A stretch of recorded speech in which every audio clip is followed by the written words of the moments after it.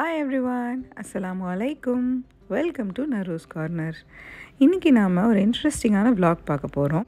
Oven தேவையில்லாத சமோசா ஷீட்டில் செஞ்ச கிறிஸ்பியான ஜூஸியான அரபிக் ஸ்வீட் பக்லாவா, ரொம்பவும் அஃபோர்டபுளான ஒரு கிட்ஸ் ப்ளே ஏரியா, அதோட ஹோம் பாக்ஸ் அப்படிங்கிற ஷாப்போட ஒரு மினி டூர் பார்க்கலாம் வாங்க. புதுசாக வீடு கட்டிகிட்ருக்கிறவங்க இன்ஸ்டாகிராம்லேயும் யூடியூப்லேயும் நிறையவே இமேஜஸ் பார்த்து என்னோடய வீட்டில் இந்த மாதிரியான இன்டீரியர் டெக்கரேஷன் இருக்கணும்னு சொல்லி நிறைய இமேஜினேஷன்ஸ் பண்ணியிருப்போம் இல்லையா. இந்த கடையில் இருக்கிற இந்த ஜூலாவை பார்த்து தான் இம்ப்ரெஸ் ஆகி நான் இந்த கடைக்குள்ளே போனேன்.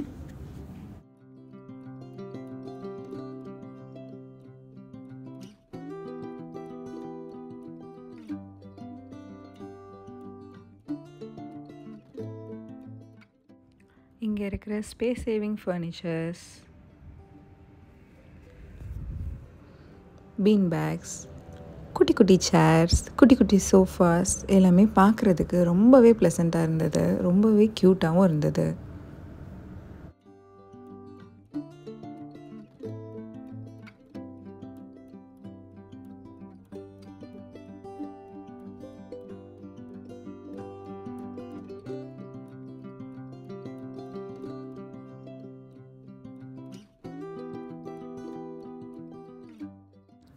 கிட்டத்தட்ட ஒரு ஹவுஸ் செட்டப்பில் கீழே மேட்டெல்லாம் போட்டு அதை அரேஞ்ச் பண்ணியிருந்த விதம் ஒரு வீடு அப்படிங்கிற ஒரு ஃபீலை கொடுத்தது. இப்படி இருந்தால் நல்லாயிருக்கும் அப்படிங்கிற ஒரு இமேஜினேஷனையும் கொடுத்தது.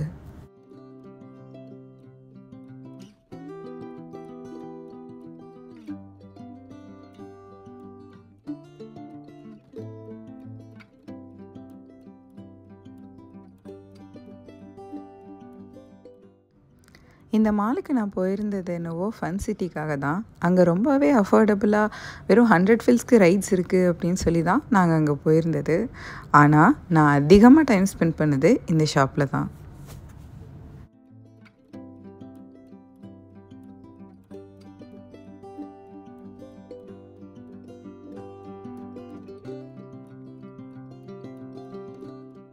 இங்கே இது இருக்குது அது இல்லைன்னு இல்லாமல் பில்லோஸ், பில்லோ கவர்ஸ், பிளாங்கெட்ஸ் எல்லாமே இருந்தது. குக்கிங்க்கு தேவையான cooking ranges, copper cookware, ceramic cookware எல்லாமே கூட இருந்தது. இந்த shop gulf countries, Bahrain, Saudi, UAE, Qatar இந்த 4 கண்ட்ரிலையும் இருக்குதுன்னு சொல்கிறாங்க. ஐக்கியா செக் பண்ணவங்க இங்கேயும் செக் பண்ணி பாருங்கள். இங்கே நல்லாவே அஃபோர்டபுளாகவே இருக்குது எல்லா திங்ஸுமே.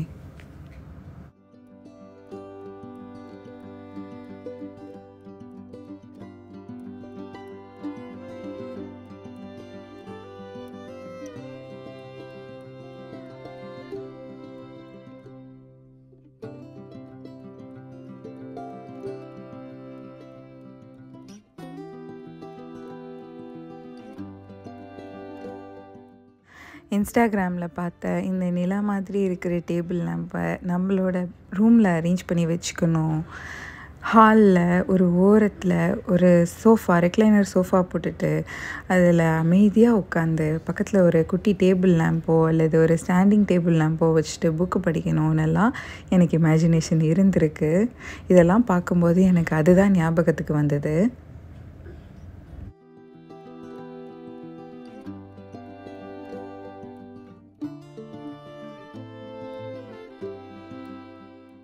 மெரினா மாலில் இருக்கிற இந்த ஹோம் பாக்ஸை ஒரு ரவுண்டு ஃபுல்லாக பார்த்து முடிச்சுட்டு நாங்கள் போனது ஃபன்சிட்டிங்கிற ஒரு ப்ளே ஏரியாவுக்கு. இந்த ப்ளே ஏரியாவில் என்ன ஸ்பெஷல் அப்படின்னா, இங்கே இருக்கக்கூடிய ரைட்ஸ் எல்லாமே ரொம்ப ரொம்ப அஃபோர்டபுள். மற்ற மால்ஸில் நீங்கள் கார்டில் ரீசார்ஜ் பண்ணதுக்கப்புறம் பாயிண்ட்ஸில் தான் ஒவ்வொரு கேமுக்குமே பே பண்ணுற மாதிரி இருக்கும். ஒவ்வொரு ரைடுக்குமே கூட நீங்கள் பாயிண்ட்ஸில் தான் பே பண்ணுற மாதிரி இருக்கும். ஆனால் இங்கே நீங்கள் உங்கள் கார்டை ரீசார்ஜ் பண்ணதுக்கப்புறம் ஒவ்வொரு கேமுக்குமே 100 ஃபில்ஸ் பணம் எடுத்துக்கிறாங்க அந்த கார்டில் இருந்து. இது எனக்கு கம்பேரிட்டிவ்லி ரொம்பவே கம்மியாக தெரிஞ்சுது. அதே நேரத்தில் எனக்கு ஒவ்வொரு ரைடுமே ரொம்ப நேரம் அந்த ரைட் கம்பேர் பண்ணும்போது இங்கே உள்ள ரைட்ஸ் நிறைய டைம்க்கு எடுத்துக்கிற மாதிரி இருந்தது.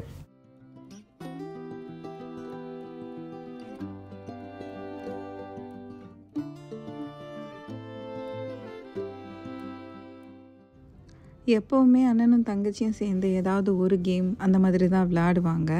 பட் இங்கே ஆளுக்கு ஒரு கேம் விளையாண்டுட்டு இருந்தாங்க. நானும் அவங்களோட சேர்ந்து விளையாண்டுட்டு இருந்தேன். ரொம்பவே ஃபன்னாக இருந்தது.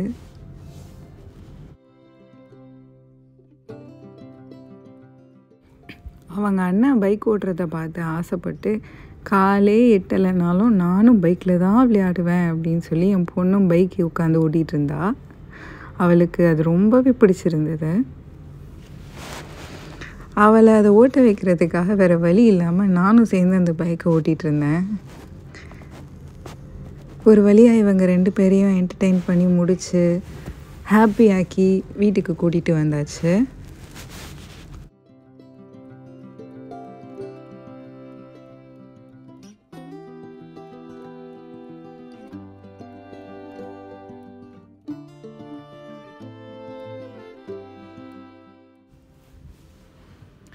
யூடியூபர் ஃபேம் மணி பிளான்ட், இது அப்படி தான் சொல்லணும் இல்லையா? ஏன்னா யூடியூப்பில் இருக்கிற நிறைய பேர் இந்த மணி பிளான்ட் வளர்க்குறாங்க. நான் மாம்டாஸ்டிக் ஷம்ஷீரா தண்ணியில் வச்சு வளர்க்குறத பார்த்து ஆசைப்பட்டு நம்மளும் வளர்க்கணும்னு சொல்லிட்டு ஊரில் நிறைய ட்ரை பண்ணேன். பட் எனக்கு இதோட சாப்ளிங் ஊரில் கிடைக்கல. பட் இங்கே ஒருத்தவங்க வளர்த்துட்டு இருந்தாங்க. அதை பார்த்துட்டு கட் பண்ணி கொண்டு வந்து வீட்டில் 3 கட் பண்ணி தண்ணிக்குள்ளே போட்டு வச்சுருக்கேன். அது வளரணும். இப்போ நம்ம பார்க்க போகிறது பக்லாவாவோட ரெசிபி. பக்லாவாங்கிறது நிறைய க்ரேஸ் இருக்குது இந்த ரெசிபிக்கு, இந்த டெசர்ட்டுக்கு. இந்த டெசர்ட் பண்ணுறது ரொம்ப டைம் எடுக்கிற வேலை. ஆனால் இது ஒரு கஷ்டமான டெசர்ட் எல்லாம் கிடையாது. இதை ஓவனில் தான் செய்ய முடியும் அப்படின்னு சொல்கிறாங்க. பட் நான் இன்றைக்கி ஓவனே இல்லாமல் எப்படி இந்த பக்லாவா செய்யலாம் அப்படின்னு தான் ட்ரை பண்ணி பார்த்துருந்தேன். ரொம்ப நல்லா வந்திருக்கு. இதுக்கு ஒரு 1/2 கப் பட்டரை நான் மெல்ட் பண்ணி எடுத்துக்கிறேன். பக்லாவாவுக்கு மைதா மாவு, முட்டை, பேக்கிங் பவுடர், சால்ட்டு, எண்ணெய் இதெல்லாம் கலந்து சப்பாத்தி மாவு பதத்துக்கு பிசைஞ்சிட்டு மெலிஸாக தேய்ச்சி எடுத்துப்பாங்க. இதை ஃபிலோ ஷீட்னு சொல்லுவாங்க. நான் இன்றைக்கி சமோசா ஷீட்டில் தான் இந்த பக்லாவாவை ப்ரிப்பேர் பண்ண போகிறேன். இதோட ஃபில்லிங்காக நான் இன்றைக்கி யூஸ் பண்ணியிருக்கிறது சால்டட் பிஸ்தாஸ். நீங்கள் வால்நட்டோ அல்லது ஆல்மண்டோ கூட யூஸ் பண்ணிக்கலாம். மோஸ்ட்லி இதுக்கு உப்பு சேர்க்காத பிஸ்தா யூஸ் பண்ணிக்கோங்க. அதுதான் நல்ல டேஸ்ட் இருக்கும். என்கிட்ட உப்பு சேர்த்த பிஸ்தா தான் இருந்தது. உப்பு சேர்த்து ரோஸ்ட் பண்ண பிஸ்தா தான் இருந்தது. அதை தான் நான் எடுத்துக்கிட்டேன். 1/4 கப் பிஸ்தாவும் 2 டேபிள் ஸ்பூன் சர்க்கரையும் கலந்து பொடிச்சு எடுத்துக்கிட்டேன். நீங்கள் சேர்க்குறது உப்பு சேர்க்காத நட்ஸாக இருந்ததுனாலோ இல்லை ஆல்மண்ட், வால்நட் மாதிரி நீங்கள் சேர்த்திங்கன்னாலோ 1 டேபிள் ஸ்பூனாக உங்களோட சுகரோட அளவை குறைச்சிக்கோங்க. உங்களுக்கு தேவை அப்படின்னா நீங்கள் ஒரு பிஞ்ச் சால்ட் கூட ஆட் பண்ணிக்கலாம். அது நல்லா அந்த இனிப்போட டேஸ்ட்டை தூக்கி கொடுக்கும்.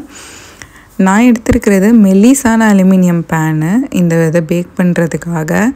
நீங்கள் எப்போவுமே மெல்லிசானது சூஸ் பண்ணிங்க, அதுவும் அடுப்பில் குக் பண்ணணும் அப்படின்னாலே மெல்லிசான பேன் சூஸ் பண்ணிங்கன்னா உங்களுக்கு ரொம்ப டைம் எடுக்காது, சீக்கிரமாக குக் ஆகி கிடச்சிரும். பேன் மொத்தமாக இருந்ததுன்னா குக்கிங் டைமும் டிஃப்ரெண்ட் ஆகும். இப்போது இந்த ஷீட்டை நான் அப்படியே வச்சுட்டு மேலே மெல்ட் பண்ணியிருந்த பட்டரை ஊற்றிட்டு நல்லா ஸ்ப்ரெட் பண்ணிவிட்டு அது மேலே நட்ஸை பொடி பண்ணதை போட்டுக்கிட்டேன். இதுதான் இந்த லேயரிங். ஒவ்வொரு லேயருமே இது இப்படி தான் இருக்கணும். நான் சர்க்கிள் ஷேப்பில் இருக்கிற பேன் இன்றைக்கி யூஸ் பண்ணுறதுனால ரோல் பண்ணி சுற்றி அடுக்கலாம் அப்படின்னு பிளான் பண்ணியிருக்கேன். இதே உங்ககிட்ட ரெக்டாங்கிள் ஷேப்பில் பேன் இருந்தது அப்படின்னா நீங்கள் அப்படியே கூட வைக்கலாம். இதே மாதிரி இதாக கூட வச்சுட்டு டைமண்ட் ஷேப்பில் கட் பண்ணி விட்டுடலாம். அதுவும் ரொம்பவே அழகாக இருக்கும். இந்த லேயரிங் இது இவ்வளோ தான். இந்த சமோசா ஷீட் வைக்கணும். மேலே ஒரு லேயர் பட்டரை அப்படியே அது மேலே ஃபுல்லாக தடவிட்டு அது மேலே நட்ஸை வச்சுட்டு இந்த மாதிரி அடுக்கி வச்சுக்க வேண்டியது தான்.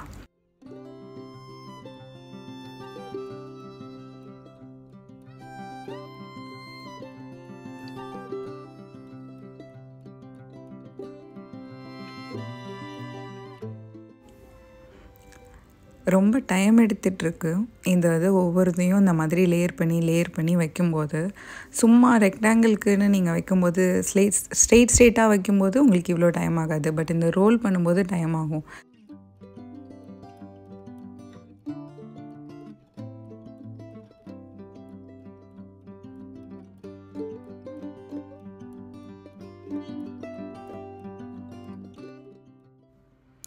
இந்த ரோல்ஸ் எல்லாம் ப்ரிப்பேர் பண்ணிவிட்டு நான் வந்து பேனில் அடுக்கி பார்த்துக்கிட்டேன் ஃபஸ்ட்டு. பட் என்னோடய ரோலோட ஹைட் ரொம்ப அதிகமாக இருந்தது, பேனோட ஹைட் கம்மியாக இருந்தது. அதனால் நான் நடுவில் ஒரு கட் பண்ணிவிட்டு 2 பார்ட்டாக அந்த ரோலை வந்து உள்ளே அடுக்கிக்கிட்டேன்.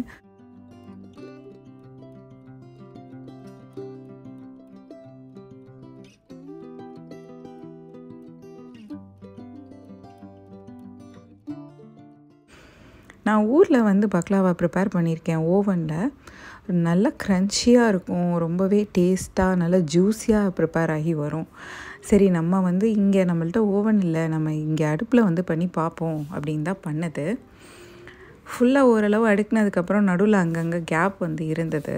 அதை ஃபில் பண்ணுறதுக்காக தான் நான் திரும்பவும் ரோல்ஸ் வந்து ப்ரிப்பேர் பண்ணிகிட்ருக்கேன்.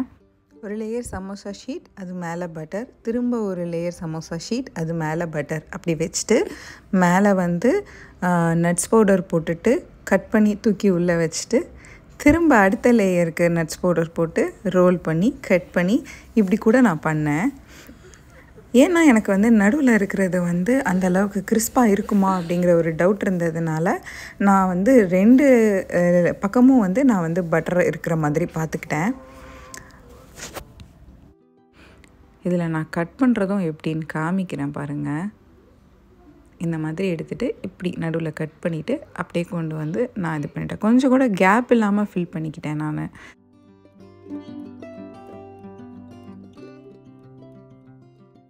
பேனில் எல்லாத்தையும் அடுக்கி முடிச்சுட்டு அது மேலே மிச்சம் இருக்கிற நெய்யை ஊற்றிட்டு நட்ஸ் பவுடரையும் போட்டுட்டு நான் உள்ளே வச்சிட போகிறேன். அதுக்கு குக்கரை சால்ட்டு போட்டு ஸ்டாண்டு போட்டு மூடி போட்டு ப்ரீஹீட் பண்ணிடணும். மூடியில் வந்து கேஸ்கட் இல்லாமல் வச்சுக்கோங்க. ப்ரீஹீட் பண்ணதில் இப்போ நான் என்னோட பேனை வச்சுட்டு கேஸ்கட்டை எடுத்துகிட்டு மூடி போட்டு மூடிக்கிட்டேன். இது நான் இருக்கிறதுலையே லோ ஃப்ளேமில் வச்சேன். ஃபஸ்ட்டு எடுத்தோன்னே 20 மினிட்ஸ் தான் வச்சேன். பட் எனக்கு பேக் ஆகுறதுக்கு 1 hour ஆச்சு. அந்தந்த அடுப்பில் இருக்கிற சூடுக்கு தகுந்த மாதிரி இந்த பேக்கிங் டைம் வந்து மாறுபடும். இதுக்கு ஒரு சுகர் சிரப் ஒன்று தேவை. அதை தான் நான் இப்போ ப்ரிப்பேர் பண்ண போகிறேன். 1/2 கப் தண்ணி, 1/2 கப் சுகர். இதை நம்ம சேர்த்துட்டு ஒரு துண்டு பட்டை போட போகிறேன். என்கிட்ட ரோஸ் எசன்ஸ் இல்லை, அதுக்கு பதிலாக நான் என்கிட்ட இருந்த காஞ்ச ரோஜா இதழ்களை ஆட் பண்ணிக்கிறேன். இந்த சுகர் சிரப் ப்ரிப்பேர் பண்ணும்போது சுகர் அதிகமாக இருக்கிறதுனால கொஞ்சம் கிறிஸ்டலைஸ் ஆகிடும். சூடானதுக்கப்புறமா கொஞ்சம் வந்து இதாகிடும். அதை தவிர்க்கிறதுக்காக ஒரு 2-3 ட்ராப் அளவுக்கு நான் லெமன் ஜூஸ் ஆட் பண்ணிக்க போகிறேன். ஏன்னா நல்லா கொதிச்சிருச்சு அப்படின்னா நம்ம கடைசியாக ஊற்றுறப்போ வந்து கிறிஸ்டல் ஆகிடும் சமயத்தில். அதை தவிர்க்கிறதுக்காக நம்ம லெமன் ஜூஸ் ஆட் பண்ணிக்கிறது நல்லது. இந்த ரோஸ் பெட்டல்ஸ் வந்து சாப்பிட்றது தான், அதனால் பிரச்சனை கிடையாது. இந்த பக்லாவாலையுமே இது போடும்போது நல்ல க்ரன்ச்சியாகவும் இருக்கும், நல்ல மணமாகவும் இருக்கும். அதனால் நான் வந்து பட்டையை மட்டும் ரிமூவ் பண்ணிவிட்டு இதை போட்டுக்க போகிறேன். இதுக்கு எந்த பாகு பதமும் தேவையில்லை. சர்க்கரை நல்லா கரைஞ்சிருந்து தொட்டு பார்த்தா நல்லா பிசு பிசுப்பு தெரிஞ்சதுனாலே போதும். ஒரு வேளை நீங்கள் ஏற்கனவே செஞ்சு வச்சிட்டீங்க ஆனால் உங்களுக்கு வந்து ரெடி ஆகலை அப்படின்னா நீங்கள் அப்போதைக்கு சூடு பண்ணி அதை யூஸ் பண்ணிக்கலாம். இப்போ பாருங்கள், இது 30 நிமிஷம் ஆகுது நான் வச்சு. எடுத்து பார்த்தா அப்படியே நல்லா வெள்ளையாக தெரியுது, ஆனால் கீழ்பாகம் ப்ரௌனாக இருக்குது. திரும்பவும் வச்சிட்டேன். இது மாதிரி ஒரு 4-5 தடவை வச்சுருப்பேன். இப்போ தான் அது நல்லா ரெடியாகி வந்திருக்கு. இது ஆக்சுவலி நான் எத்தனை தடவை வச்சு பார்த்தேங்கிறது தெரிகிறதுக்காக அடிபாகத்தில் உள்ளதெல்லாம் திருப்பி வச்சுருந்தேன். இப்போ பார்த்தீங்களா எவ்வளோ க்ரன்ச்சியாக தெரியுது வித்தியாசம். ஸோ என்னோடய பக்லாவா ரொம்ப அருமையாக ரெடி ஆயிடுச்சு. இது சூடாக இருக்கும்போதே இந்த சுகர் சிரப்பை இந்த பக்லாவாவில் நான் ஊற்றிக்க போகிறேன். இதை ஊற்றிட்டு ஒரு 10 நிமிஷமாவது நீங்கள் ஊற வைக்கணும். அதுக்கப்புறமா நீங்கள் சர்வ் பண்ணும்போது தனியாக திரும்பவும் சுகர் சிரப் ஊற்றி நீங்கள் சர்வ் பண்ணிக்கலாம். இதே பக்லாவாவை ஓவனில் செய்கிறதுக்கு 180 டிகிரி செல்சியஸில் ப்ரீஹீட் பண்ணிவிட்டு 30லேருந்து 35 மினிட்ஸ் வரைக்கும் வச்சு எடுத்திங்கன்னா போதும், உங்களுக்கு ரொம்ப அருமையான பக்லாவா ரெடி ஆகிடும்.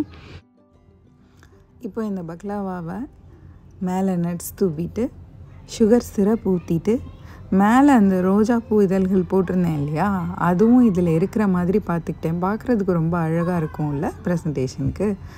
அதனால் அதையும் சேர்த்து தான் நான் சர்வ் பண்ணேன்.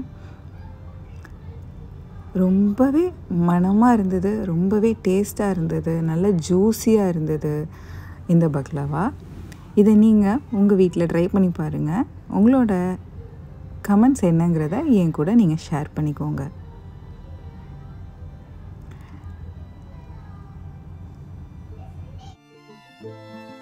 இந்த வீடியோ உங்களுக்கு பிடிச்சிருந்தா எங்கள் சேனலை லைக் பண்ணி, ஷேர் பண்ணி, சப்ஸ்கிரைப் பண்ணுங்கள். உங்கள் ஃப்ரெண்ட்ஸ் அண்ட் ஃபேமிலிக்கும் நரூஸ் கார்னரோட லிங்க்கை ஷேர் பண்ணுங்கள். தேங்க்யூ ஸோ மச் ஃபார் வாட்சிங்.